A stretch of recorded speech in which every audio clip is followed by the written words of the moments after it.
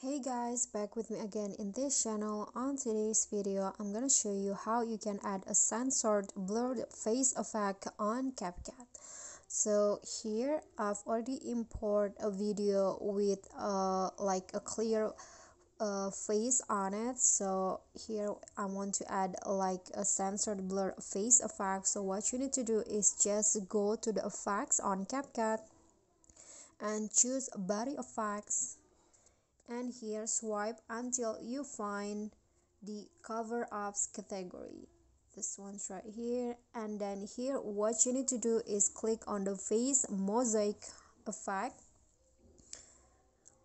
like this, and the face on the video will be automatically covered with the face mosaic, and you can just adjust the range and the size if you are not satisfied with the default set.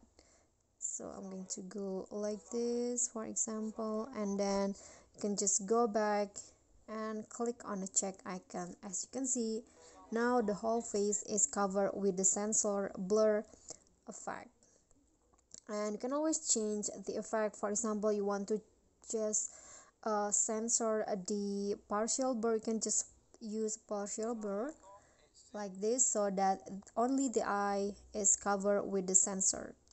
Okay guys, so that's all for me. Thank you guys so much for watching. If you like this video, please give me a like and smash the subscribe button down there, and also don't forget to leave a comment, and last, please click on the thanks below. I will really appreciate that. That's it for me today. See you guys next time.